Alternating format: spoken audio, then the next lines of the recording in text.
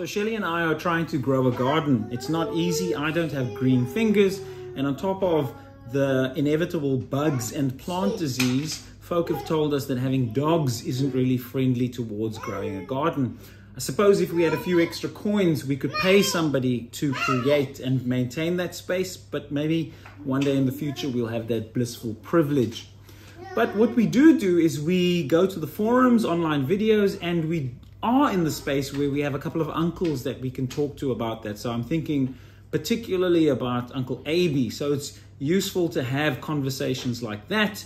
He's actually grown quite complex gardens and plants, and so it's useful to talk to him and also to emulate some of what he's done. And in doing so, we can step by step grow our garden and maybe make something beautiful. In our gospel readings over the past few weeks, some of the Pharisees told Jesus to get out of the city because some of the other Pharisees were looking to kill him. Then we read about people who told Jesus about a group of Galileans who were murdered by Pilate while they were making sacrifices. That's incredibly grim stuff when you read it. They were executed while making sacrifices.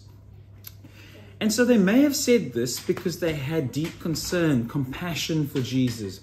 Or they may have said this because they were trying to get rid of him.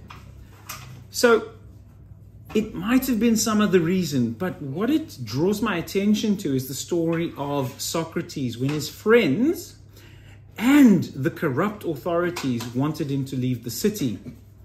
So they wanted him to leave for different reasons. Socrates' friends wanted to protect him from the inevitable trial and execution, and the authorities wanted to reduce his influence in the city.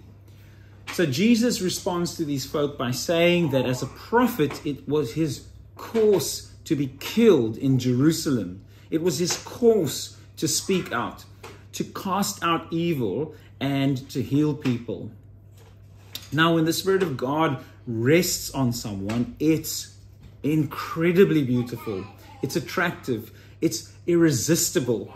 But that's only part of the story. When the Spirit of God rests on someone, it also stirs the ire of the Pharisees. And when we look further back in Scripture, it stirred the ire of Cain when the Spirit of God rested on his brother Abel.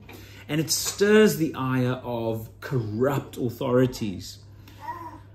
The reading caused me to think about the time when God's approval for Abel caused Cain to be angry and sullen. And God comes to Cain and he says, if you're doing what's right, you should hold your head up high.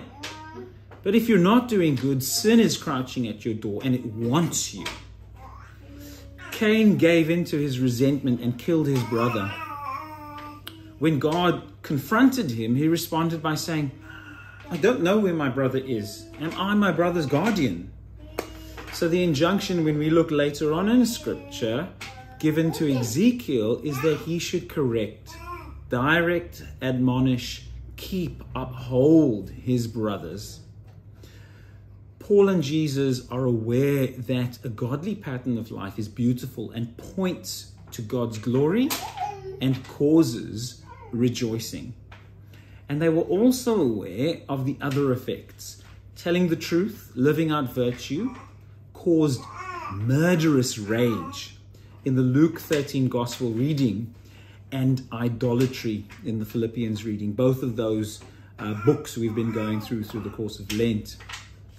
So Paul's repeated encouragement is to keep paying attention to those who set a godly example and to imitate them.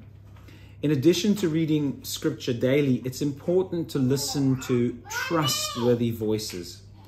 Otherwise, it's easy to be whimsical, misguided, manipulated, expedient, or destructive. I find even in my own life that it's easy to be coward-like, not to be courageous, not to speak up, to keep quiet when I should say something.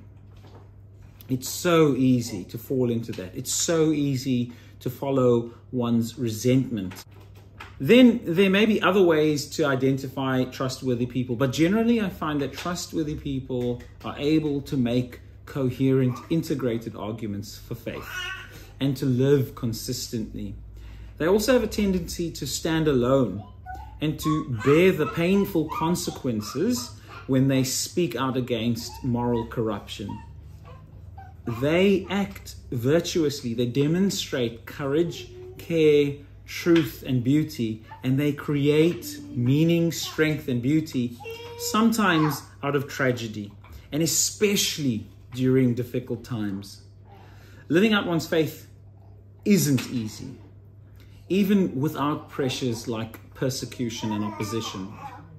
So if I'm going to aim at living virtuously, it's useful to find people who are doing just that. It's a useful principle, and it's deeply edifying to identify people who are worth imitating to help me live out faith in Jesus.